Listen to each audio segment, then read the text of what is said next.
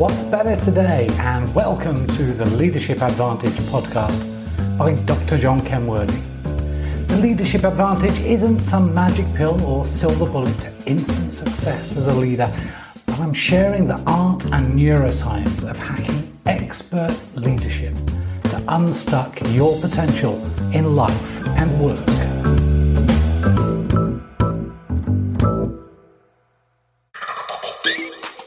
Hello and welcome to this edition of the Leadership Advantage, and this month we're talking about winning this battle in your soul against fear, panic and COVID. So I'm going to be sharing some neuroscience hacks to help you win the battle in your soul during this time of lockdowns, social distancing and a strange lack of toilet paper. And you'll be able to regain control and be able to encourage others so we can all emerge better, stronger and ready to reinvigorate our lives and the world. So we're 3 months into this virus spreading its fear and anxiety across the globe. Different people in different places are in various stages of grief. We all started in full denial, and several went into isolation immediately. Information was scarce, as no one accepted responsibility and no one wanted to be accountable. Experts were dumbfounded, only this time they actually admitted that they were dumbfounded. Some closed borders, others said it was premature. Some stopped flights, others continue to this day. Some said it's airborne and we all need masks. Others said it was droplets and we needed to wash our hands. That period seemed to last forever. Some would suggest that there's a couple of world leaders still there, which rather helped many tip over into the anger phase. The promises of no shortages triggered the exact opposite effect. After all, no sensible person trusts a politician at the best of times. And suddenly they were talking about the worst of times, but everything else was carrying on as usual. And toilet paper was the first surprising victim. Now everything is in diminished supply. Some leaders started bargaining with the virus, only to discover that it didn't come to negotiate, but to infiltrate. It came to spread and reproduce and take out the weaker members, which unsurprisingly led many back into anger. Self-isolation measures began to take root, and social distancing was no longer about focusing only on your phone and choosing to ignore other people. Now we were encouraged to avoid others.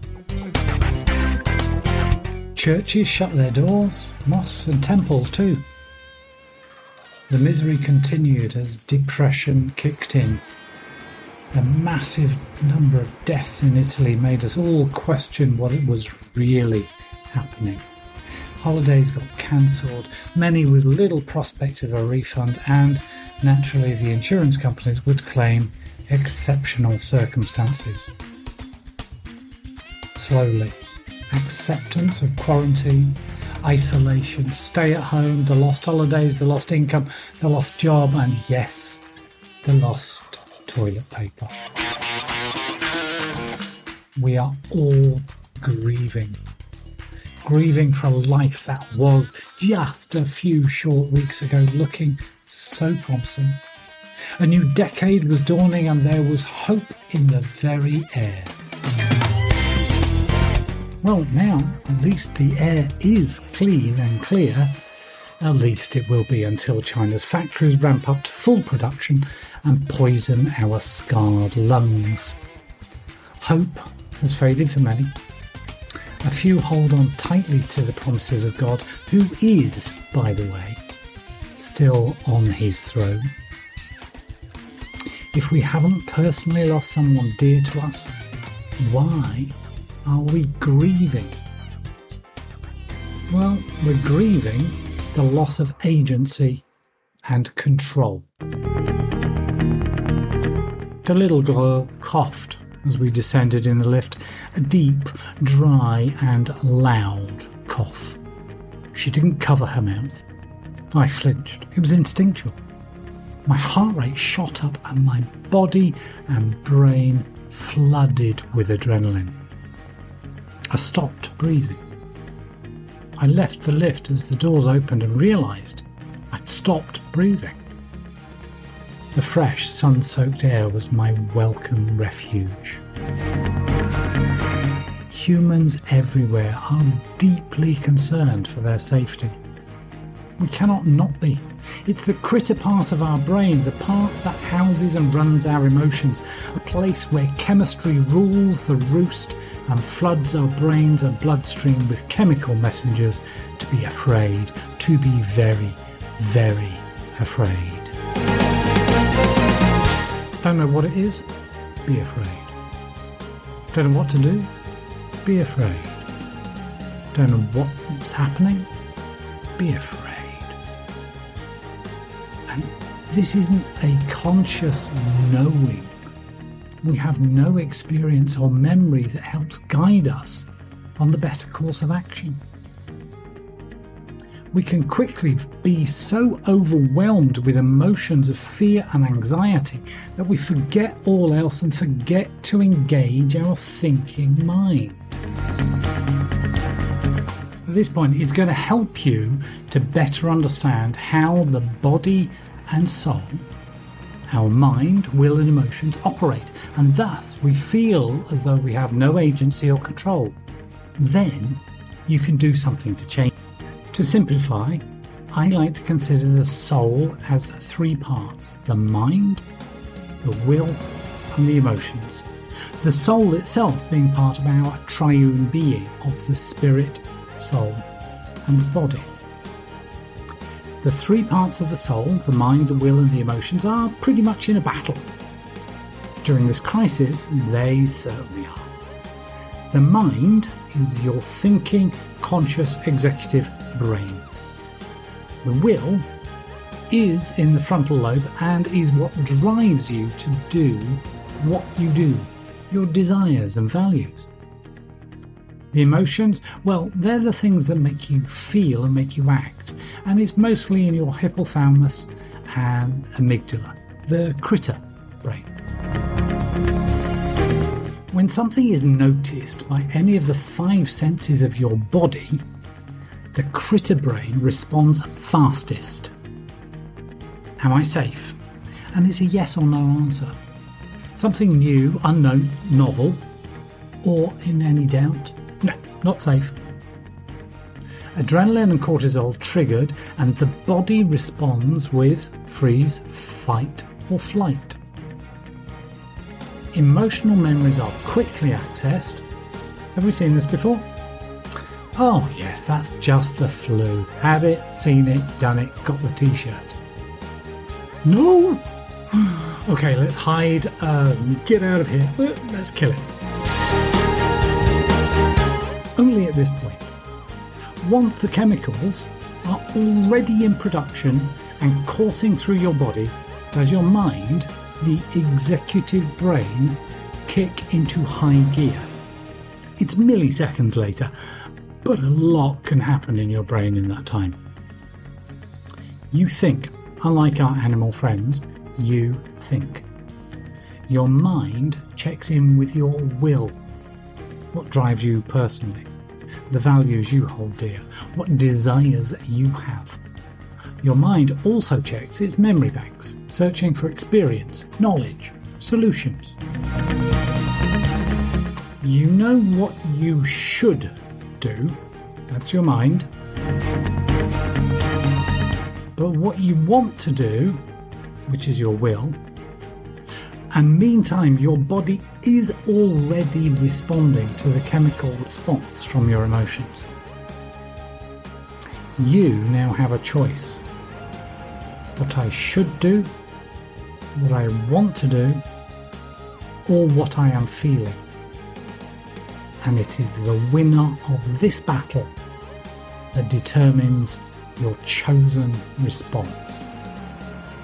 Remember, you're going through the same choice, what I should do, what is the right thing to do. What do I want to do, which may or may not be the same thing, and what I am feeling. That's where the battle is going on. The problem with this current COVID-19 is less the virus itself. It's the fear. It, with the ample assistance of politicians, leaders, mainstream media, and especially social media, induces, and the seeming reduction of your agency or control to choose for yourself. Now we know what is happening and the key questions in this battle in your soul. Winning the battle is about resuming agency or control as best you can. See, no one likes to be told that they cannot leave their house. The moment you tell someone that they cannot do something, they want to do it. And warnings become invitations. Don't smoke. Who are they to be telling me not to smoke? I'll smoke if I want to smoke. It's my life. If I want to take the risk, well, that's up to me. If I want to go to a club and dance till dawn with all my friends and I get infected, so be it. I'll survive. After all, it doesn't kill many. The flesh screams for agency and control. It wants to do the will of your soul. Your mind is much more rational, more logical, and more obedient. If so many experts say this is for the best, then that's what I will do. I don't like it, but I choose to follow advice. And if everybody followed the advice, it would all be better for everyone and sooner. Back and forth it goes. Your will is screaming, your mind says let's be sensible and calm down, your emotions want relief from the fear, stress and worry, your brain is in beta wave mode, fast and busy and keeping you focused, but it's not getting the downtime it needs to relax, let alone heal and repair. So how do you win the battle?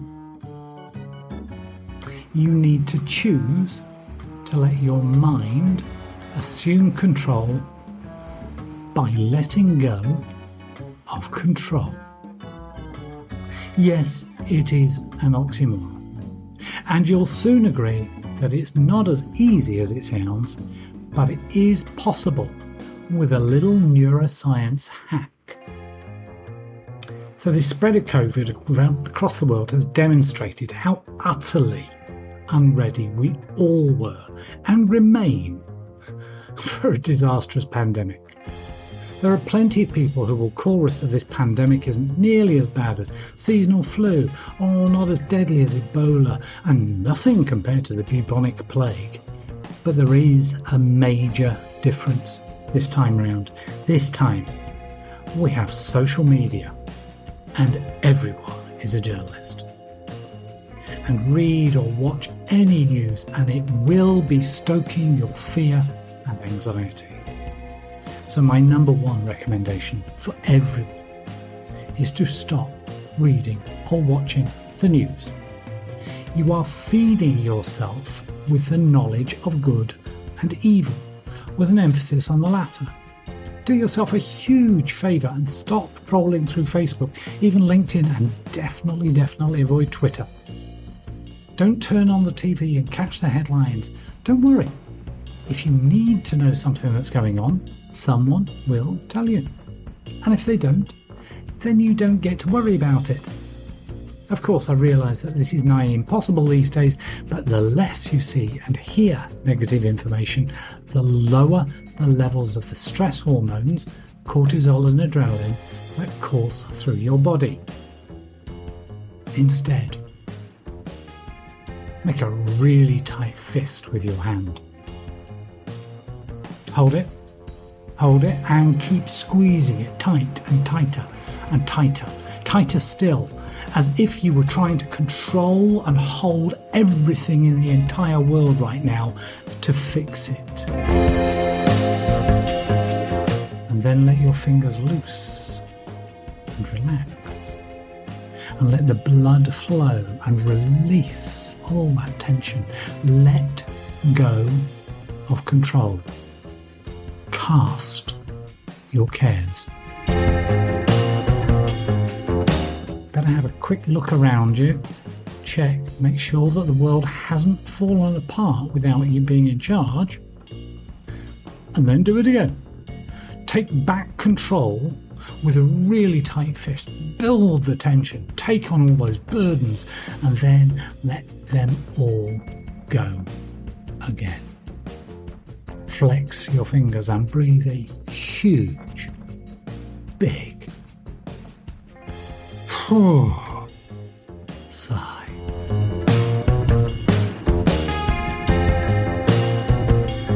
And just like washing your hands these days, do this as often as your mind touches on trying to send you into another round of panic, stress and worry, asking, what if only, what if only. Use your fist tension to take control of your mind. Win the battle of your soul.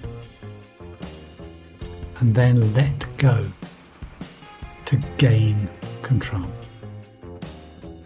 Yes, you are tricking your will and emotions with your body to let your mind take control, and then you are back at a place of choice and agency, and you can let it go.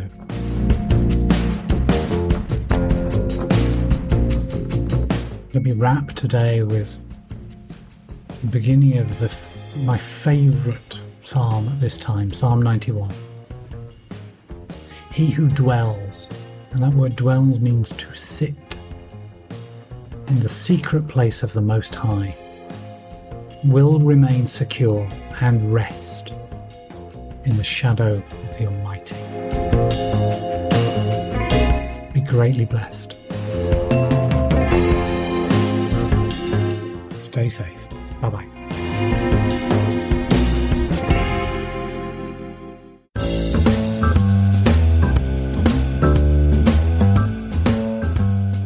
I hope that you really enjoyed this episode and will share some highlights with the people you care about most. My team and I are working on a series of exciting new projects in this art and neuroscience of hacking expert leadership to unstuck your true potential in life and work.